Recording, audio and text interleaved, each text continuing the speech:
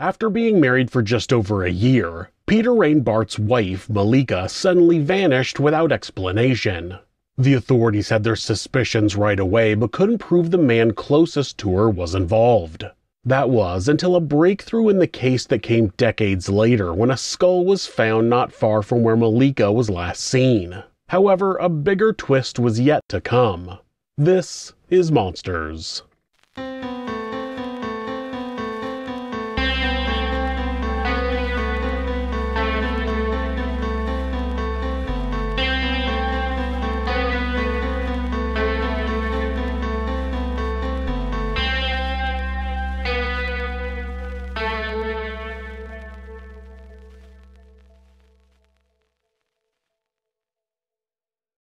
Peter Reyn-Bardt first met Malika de Fernandez at a party one evening in late 1959 in England. They instantly felt sparks fly. The pair spent the rest of the night chatting over their glasses before Peter made a stunning proposal. He asked Malika to marry him. While it must have been a shock to her after only knowing this man for a few hours, she didn't entirely turn down his proposition. Clearly, Malika saw something in Peter that she liked, so she told him to give her a few days to think it over. 4 days later, they were engaged. A week after that, Peter and Malika got married. She thought it was the beginning of her fairy tale. Peter was a charming, handsome man with a stable job in the airline industry. Malika must have been picturing how the rest of her life would unfold with her love, how they would start a family and build a life together. However, that illusion was soon shattered. While on their honeymoon, Peter confessed to Malika that he was gay after he was unable to consummate the marriage. Since homosexuality was a crime punishable by time in prison, the marriage was all a facade in an effort for Peter's true self to remain hidden.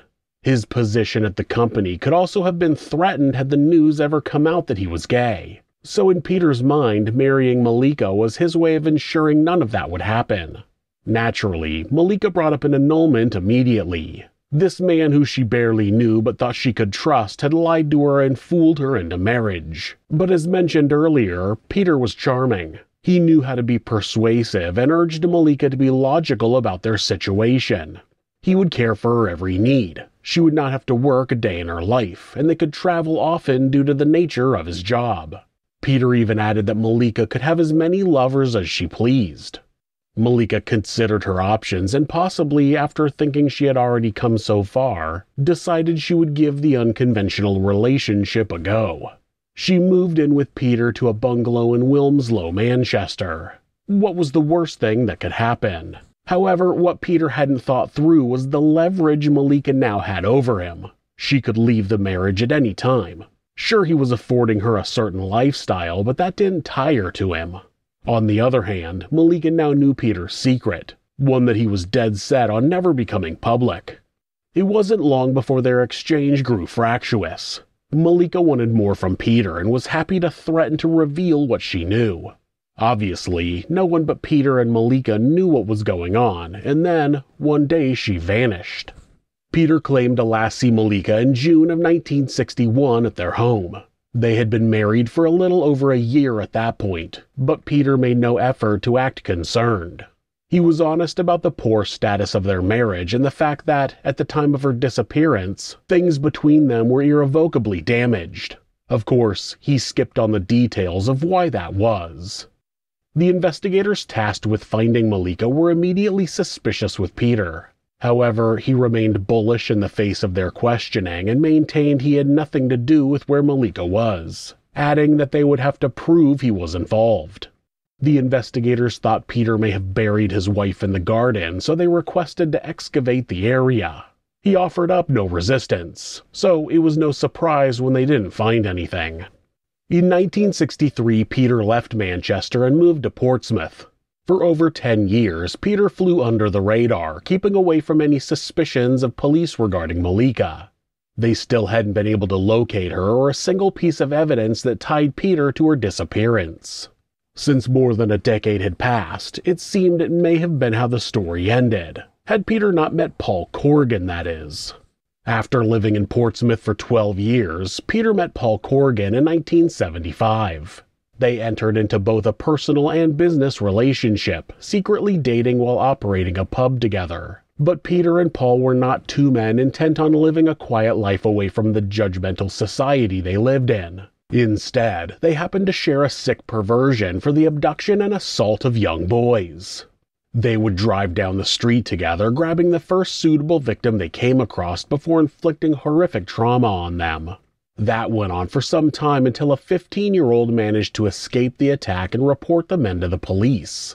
It didn't take long before Peter Reyn-Bardt and Paul Corrigan were arrested and taken into custody for repeated assaults on their young victims. Shockingly, despite being convicted, both men were only sentenced to just 7 years behind bars. To make matters worse, they were released after 4.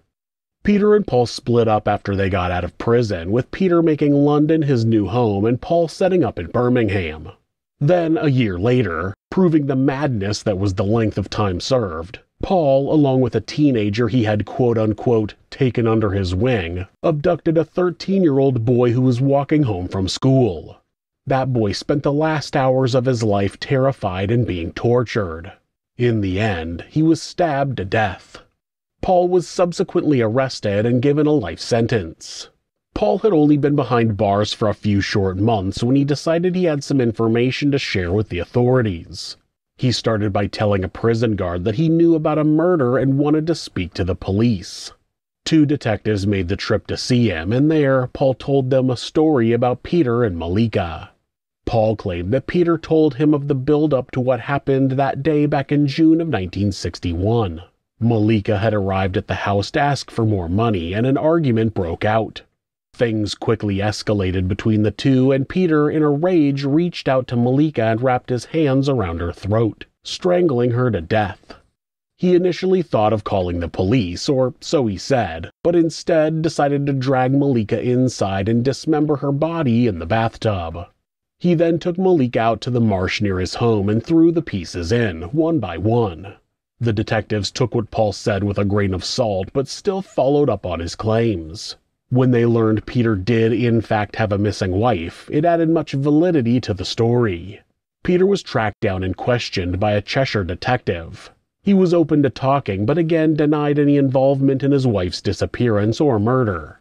Paul's testimony was not enough to convict Peter of murder, so it seemed like the investigators were at another dead end.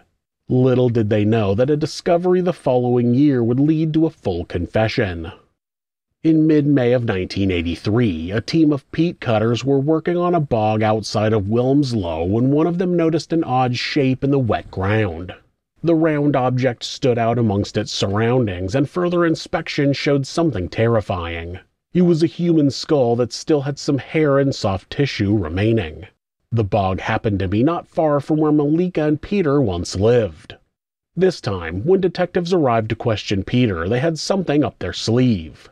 As he had done before, he began denying his involvement until they pulled out a picture of the skull and told him where it had been found. Peter then folded. He let out a big sigh and sunk into his chair, telling the detectives he thought they'd never find the truth. When he was taken into the station, Peter gave a full confession, one that matched Paul's story to the letter. He said he never intended to kill her, but the mounting pressure of losing his job and his potential arrest, coupled with the explosive argument, became too much and he snapped. As the trial neared, it seemed this case was already over. Malika had been found and Peter had confessed. He would be sentenced to a lengthy prison term and that chapter would close. However, there was a major twist on the horizon. You see, the skull found in the bog was sent off to Oxford University, where it underwent various forensic tests. One of those results revealed that it was not Malika. Instead, it was a woman who had died sometime around 250 CE, when the Romans occupied Britain. The bog had encased her skull and preserved it for over 1,000 years, and Peter had confessed while looking at the skull of the wrong person. It was an ironic ending to this twisted story that made national headlines. In any other instance, a finding like that would have been extraordinary enough. However, when it directly led to a murder being solved after more than 20 years, it was truly something you couldn't make up. Peter Reyn-Bardt was sentenced to life in prison and died at Norwich Hospital in 1995. As of today, Malika's remains have never been found.